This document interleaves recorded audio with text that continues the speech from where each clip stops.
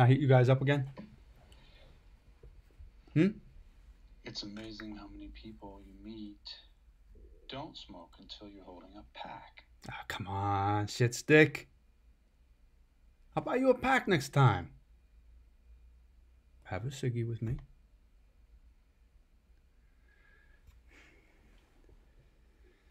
It's a great gig. Criminal defense lawyer. I got an office right in front of the courthouse. If you're in trouble, I'm the first person you see. Convenient. Oh, yeah. It's super rewarding. I get to help all sorts of people who have no idea how the system works. That sounds really... Plus, they don't know how much they should pay. I'm the first person they see, and they don't bother checking other rates. I mean, hey, if they were responsible, they wouldn't need me in the first place, right? Nice. Rewarding, huh?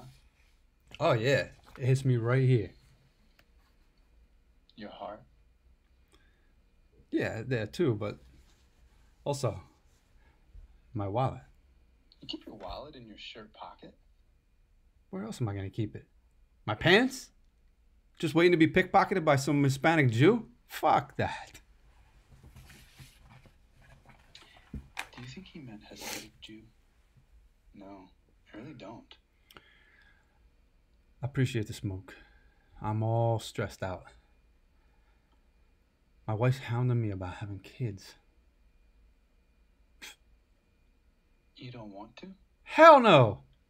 That's a life sentence, bro. I didn't work my ass off to get where I am just to share it with some ungrateful brat. How does your wife feel about that? Oh, I would never tell her.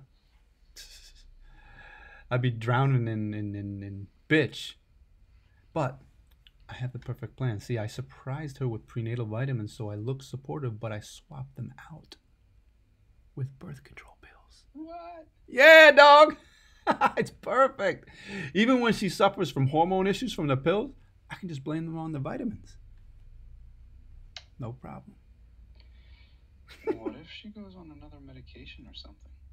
Don't worry. She's already 36.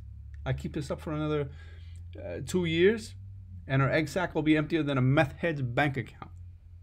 Then I'm off the hook. Got it all figured out. Watch and learn. Watch and learn, brothers.